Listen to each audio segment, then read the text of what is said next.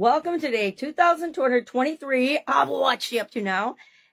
Today we're talking about Relationship Wonder, new magnifying glasses, which are awesome.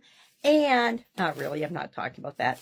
And with respect to our Supersize Your Business community, how to expand and grow and become a global organization versus just in your local area. Talk about 7-step process to do that, as well as step 4 of our growing process, which is wonder or willpower or continuous learning. How do we learn and understand and grow within the relationship that we're trying to improve? That's step 4 of our growing process. And it looks like I need some whiteout. Anybody remember what whiteout is? So I can change my B to a D. It looks like I did both. So I've got a one blue, and I'm not even going to try to pronounce it. So today, talked about different action items that we can do in order to continually learn about our relationships. And then our action item today is to share, what are we going to do? What one thing are we going to wonder about, be curious about, and then implement to improve the relationship that we've selected to work on this time through the growing process. This month, all about relationships.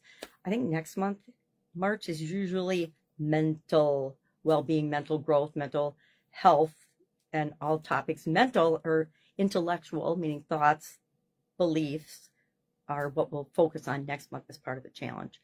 I've been doing an annual challenge for 5 years online. I've been doing annual challenges the vast majority of my life, because somehow I learned when I was younger that if I did something every day, if I broke something that I wanted, a goal or an objective or a big thing that I wanted, down into little teeny pieces, I could achieve it more easily and keep working in the other areas and aspects of my life, or living my life while I was achieving and creating what I wanted in a certain area, by just doing little bitty pieces at a time. And now most goal setting programs and goal things will tell you, take your big goal and break it down into little bite-sized pieces, because that's how you're going to achieve it. Because each time you achieve a part of that, it gives you motivation and a little bit of momentum to continue moving toward the thing that you want. That's my experience.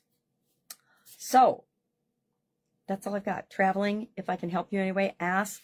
A lot going on, but you'll notice I've got different backgrounds and I'm showing up in different areas, and that's because I am traveling. But that means I have more opportunities to help you, not less. All you have to do is ask. All right, have an awesome day, and I'll, of course, be with you tomorrow.